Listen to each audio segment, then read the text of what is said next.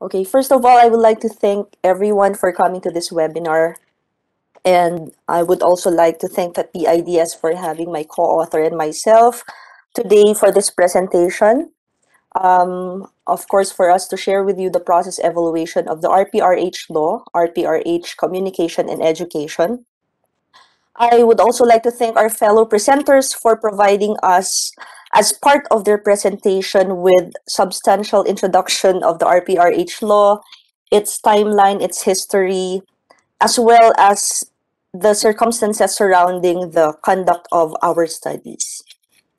So for our part of the studies, or for our study, the objective, given the mandate, let me just minimize this. Okay, there you go. This paper focuses on the implementation of the reproductive health education mandate of the RPRH, specifically on the output level performance of the implementing agencies and personnel and the enabling factors and barriers that affect the implementation of the program. So the implementing agencies for RPRH communication and education are as follows. So under communication, we have DOH, PIA, and the LGUs. So DOH, the PIA, and the LGUs have the collaborative responsibility of initiating and sustaining a heightened multimedia campaign.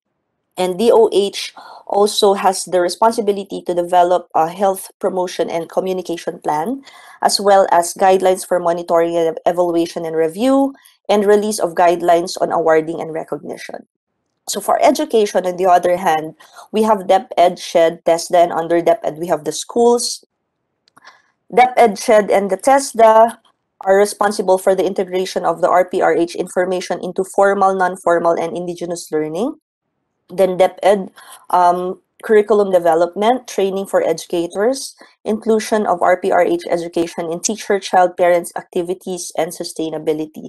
So the schools under DepEd are responsible for the provision of supportive environment. Now, what did we do? We did document review, key informant interviews, focus group discussions. We used semi-structured interview guides and utilized content and thematic analysis. So for our findings, the review of relevant documents, interviews, and FGDs show that the key agencies in the implementation of the RPRH education and communication manifest compliance with some of the provisions of the RPRH laws IRR. As to the implementation of its mandate to assist the DOH in implementing RPRH public awareness, information dissemination, and communication, the PIA showed that while it has no policies or programs specific to the RPRH, it has been responding to the RPRH-related communication needs of the LGUs and concerned agencies upon the latter's initiative by providing technical and non-technical assistance, as well as non-monetary funding provisions. Moreover, it has been complying with some of its elements through its implementation of the Gender and Development Program. Now, in terms of RPRH education, the DepEd's major accomplishment is the development and issuance of the policies and guidelines on the implementation of the CSE in 2018. In terms of implementation of the actual curriculum required by the IRR, nonetheless, at the time of the interviews 3 years later, there is an apparent delay in the implementation of the RPRH education provisions, considering the timeline of events presented, and there seems to have a serious need for a more detailed presentation of what needs to be done at the level of instruction, considering the information that the said guidelines have not reached the teachers, and that there is an apparent lack of qualified manpower, facilities, trainings, instructional materials, coordination, and monitoring system. Now, our policy recommendations for RPRH communication, specifically on the lack of policies, programs specific to RPRH at the DOH HPCS. Based on the interview, while there is a national policy on health promotion, there are no existing policies or programs specific to the provisions of the IRR, such as initiation and sustenance of a heightened nationwide multimedia campaign, development of a health promotion and communication plan, continuation of the implementation of existing approved health promotion and communication strategies, technical and other necessary assistance to the LGUs, review of the health promotion and communication within 60 days from the implementation of the IRR. And in order to better implement such provisions, it is recommended that a focal point person for the RPRH program be assigned at the DOH HPCS. On the lack of policies and programs specific to RPRH public awareness and communication at the PIA.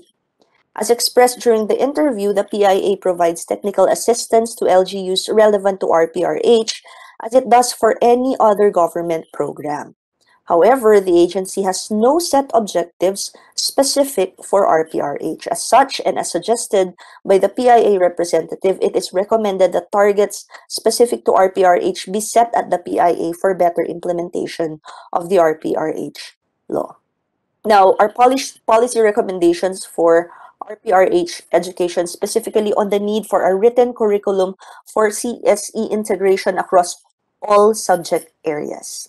In DO 31, it is specified that only in certain subject areas is RPRH information mandatorily integrated, which runs counter to the provision of the IRR that such information must be integrated in all subject areas.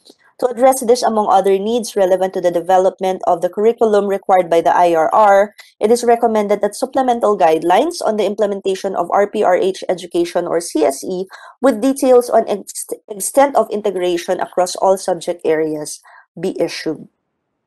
On the need for teacher guides on age and development appropriate RPRH topics. So according to the interviews, RPRH topics can be easily identified as age and development appropriate if they are already incorporated in curriculum guides provided to the teachers. This will also ensure that such topics have been carefully chosen and arranged based on the needs of the learners and their developmental stages. It is recommended then that curriculum guides and other instructional materials for age and development appropriate CSE be issued.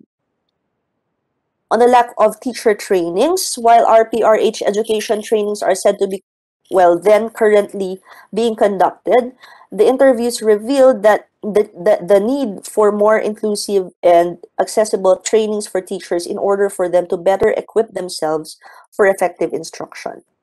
Such provision of inclusive and accessible teacher training specific to CSE is highly recommended.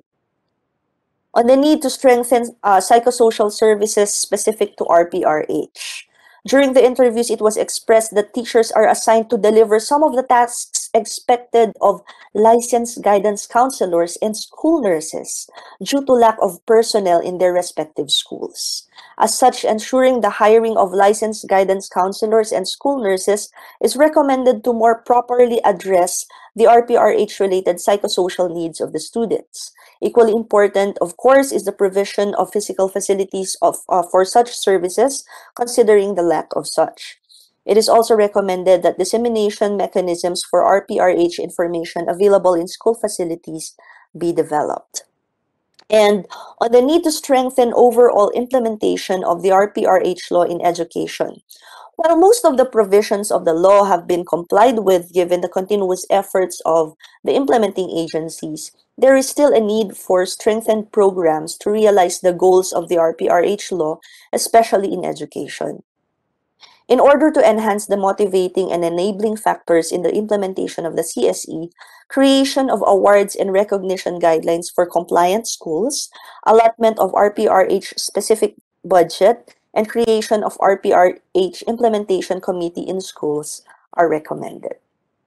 So that's all for our study. Thank you very much for listening, and good day.